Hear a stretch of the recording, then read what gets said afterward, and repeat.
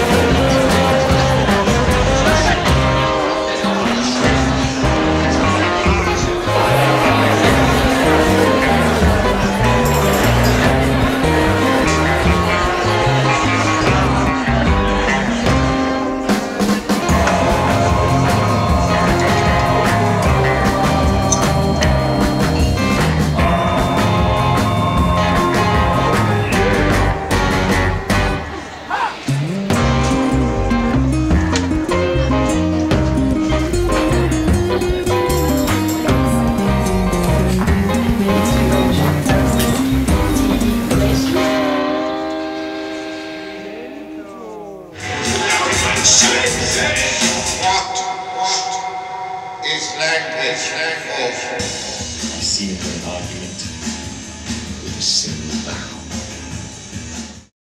The fallen word, fallen word, fallen word.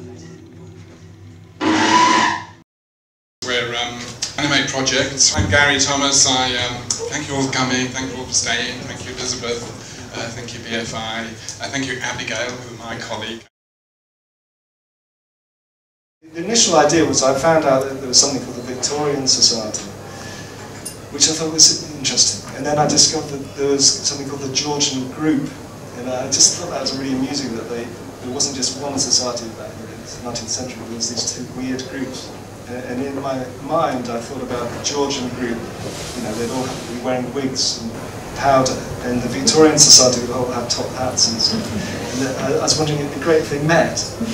There'd be like this big fight between them. So I actually wrote a script, a 20-minute script, and sent it to the BBC. I must have been mad.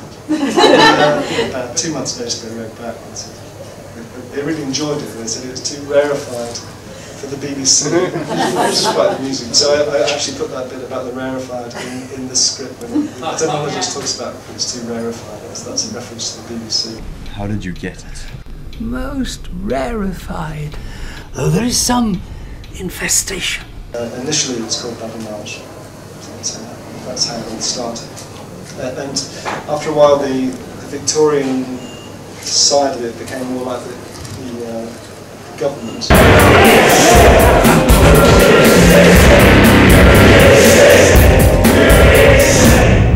And the Georgians became more like poets.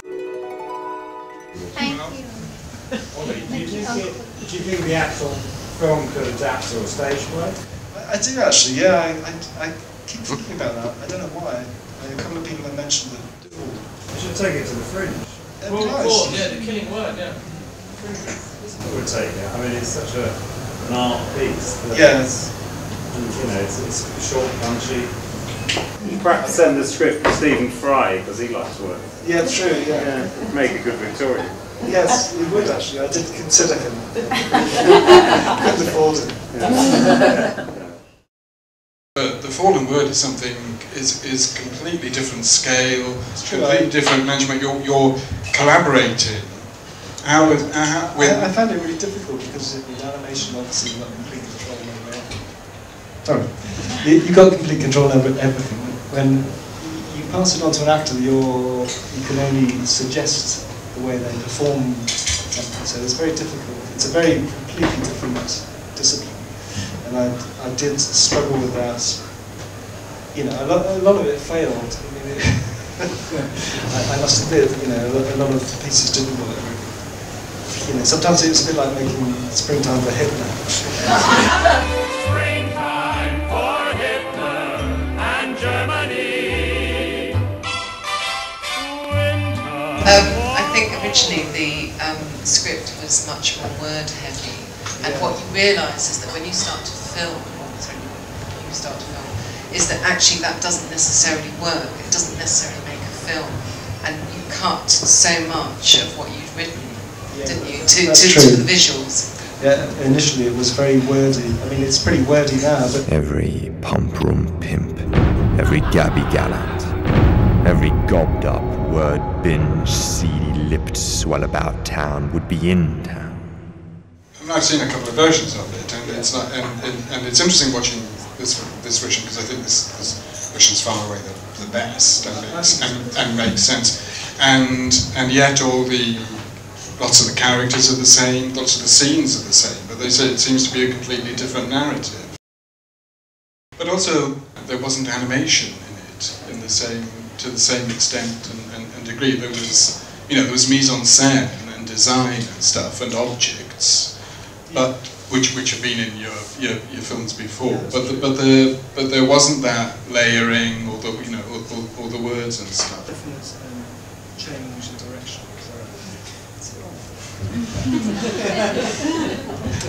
There we go. Found my voice. Yes, it is. I had so many technical problems today. I think it just. My computer died, so I apologise. About 2 days before the printers had died, and we were trying to. You still owe me money. I think probably quite a lot of people. Yes, that's filmmaking for you. Don't ever make a film. Here, here. You think so? Oh yes, I do. I can tell you. I think you've made a beautiful thing. Oh, well, thank you very much. And of course you're critical because it's your baby and you see all the faults. I see all the faults. All I can hear is how the sound. All you can see are the mistakes, and all you can see are the things that you wanted to be there that aren't there. Yeah. But actually, I think we should sit here, Nick. I've come from completely fresh, and that's beautiful. That's a really beautiful journey.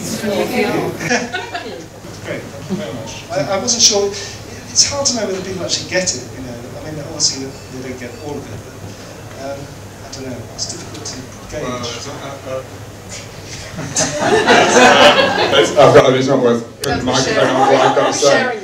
You were at St Martin's in the 90s.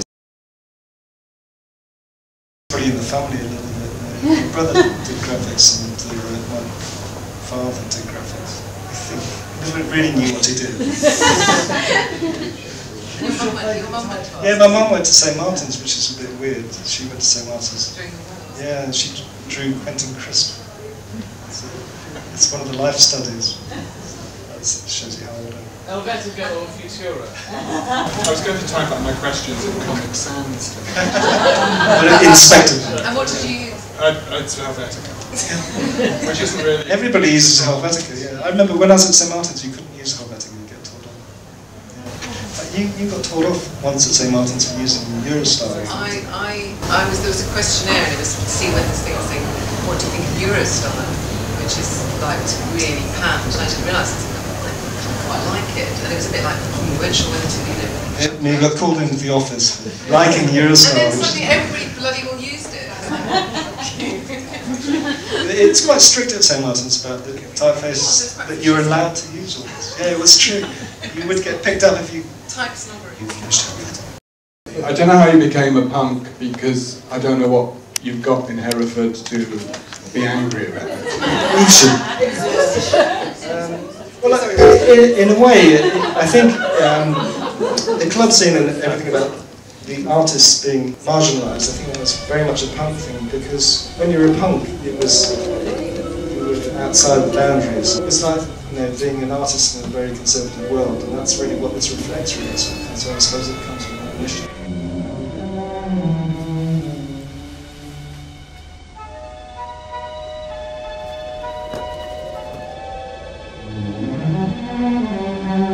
Typography runs right through everything you do, yes. or appears to do, and you're used to the English language. Where did that obsession come from? It wasn't being brought up in Evesham, I can tell you that. No, but interestingly, you've always had it though, always. Have I? Always, yeah. That's always been there. All the imagery and everything is so intrinsically you. Yeah. Well, since 1988 you had it. You're aware of that, aren't you? No, not at all. How many drugs did you take?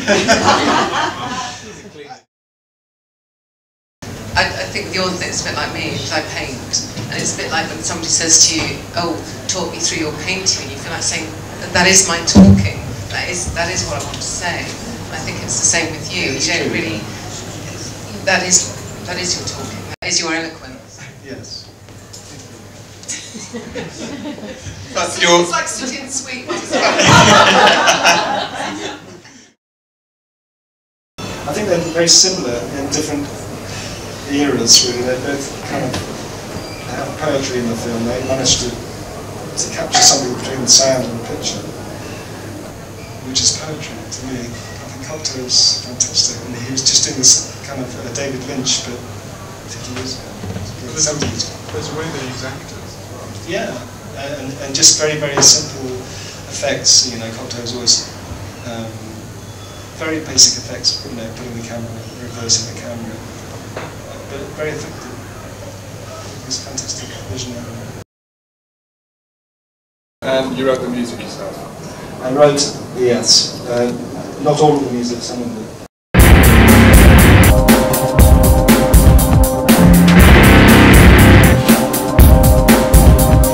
Alex sitting there, fantastic producer. It's good fun to actually get back and play. And because I think you used to be in a band. You did.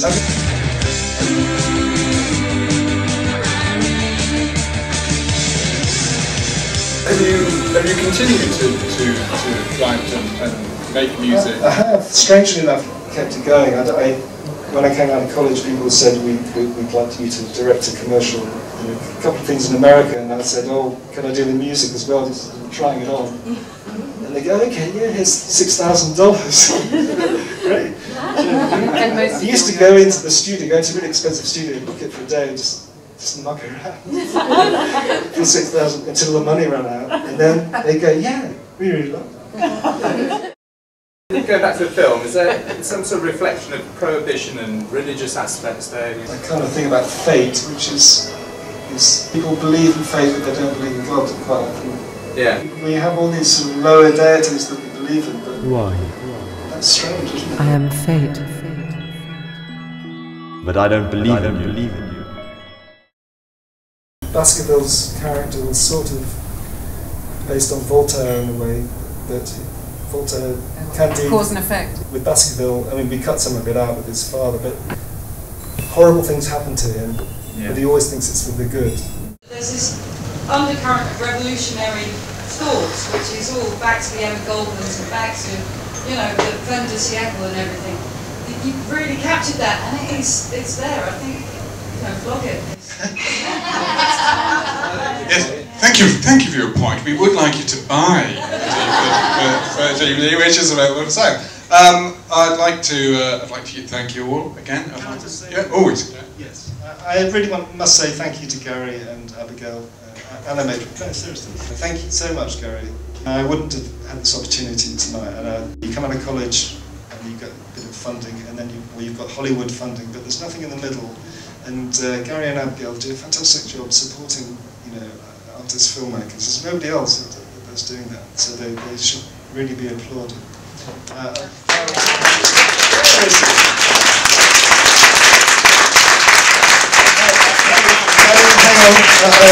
I'd also like to thank Elizabeth from BFI for hosting us tonight.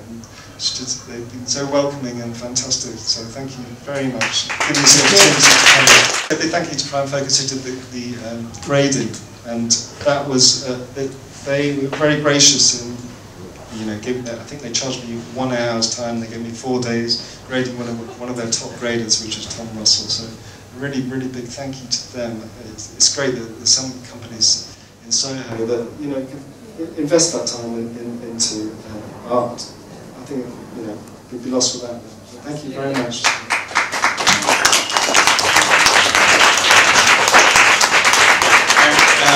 Thank you all, thank you Mia, thank you Ollie, thank you very much.